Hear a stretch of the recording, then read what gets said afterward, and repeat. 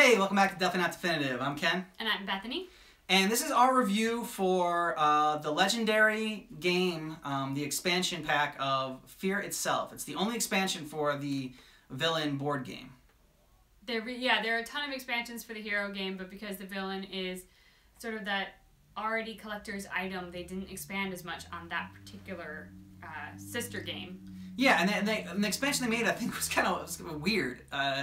So I like the Marvel comics, you know, so I'm familiar with a lot of the characters, but I wasn't familiar with any of these characters.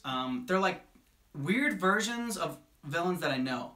Like, they're called like Griath, the Breaker of Worlds, and Null, the Destroyer of, you know, Chains or something.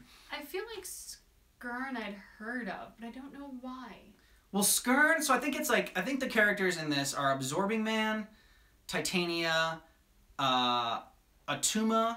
See, you know, these are even, you know, she doesn't even know because she just knows more of the Marvel movies. And who else? I think Skirn might be the Red Skull because it's like a Hydra-based one. Juggernaut. I know that one. You know Juggernaut, and then an evil version of Hulk. I think is Null, Breaker of Worlds. I think those are like kind of what they are.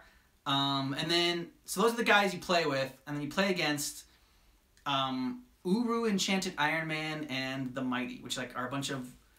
They all have the names of like Doctor Strange and everything, but yeah, they're like basically the Enchanted Avengers. Yeah, the Enchanted Avengers is basically what they are. So as you can see, this isn't maybe the best expansion of sets of the legendary ones.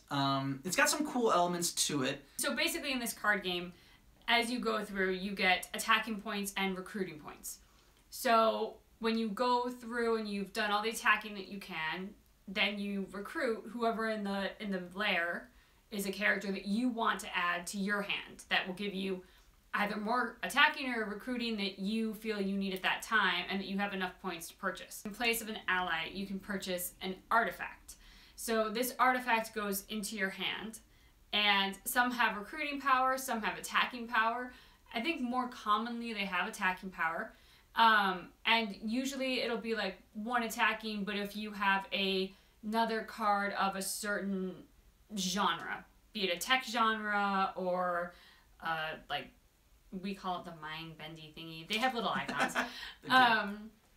of a certain genre. It then will add like +3 more attacking, so they can be worth substantially more depending on the characters that are in your hand. Yeah.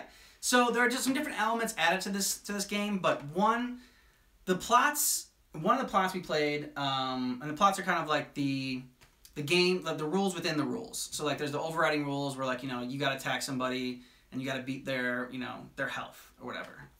So there's that, and then there's like other like mini rules like within the plots. So one of them we played was really good, Last Stand in Avengers Tower, and then the second one we played, Fear Itself, was over like that. Yeah, it was over really quick. Yeah, which is not fun. You know, you want these games to last a little bit, like, I don't know, half an hour, 45 minutes, something. I mean, you like to win, but, you know, you still want a challenge. Yeah, you need games with stamina.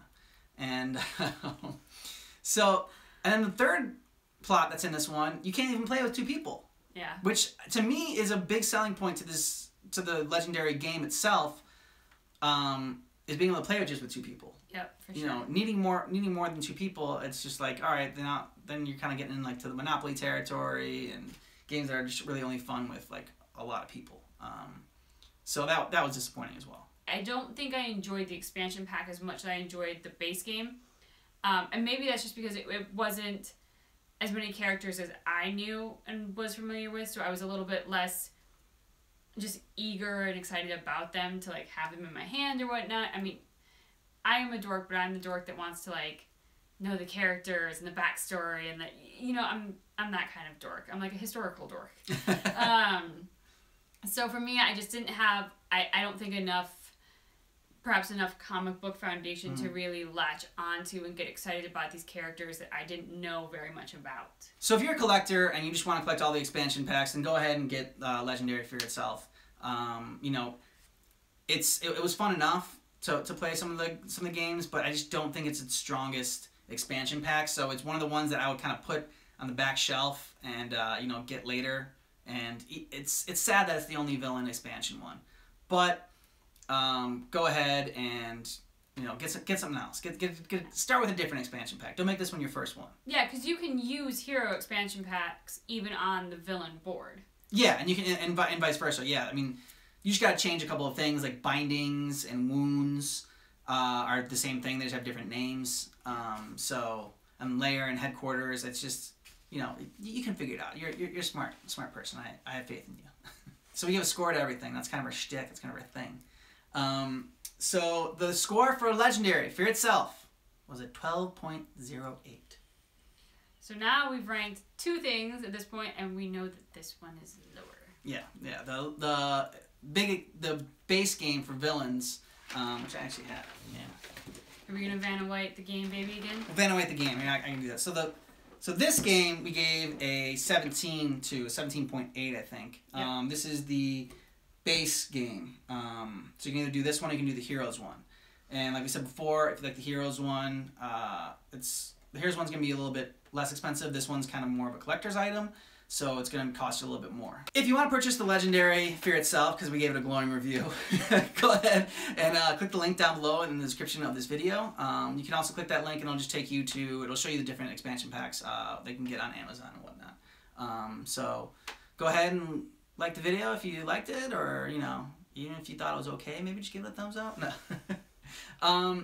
If you want to see more of our reviews for the different Legendary games or the different Marvel movies, then go ahead and consider subscribing to our channel.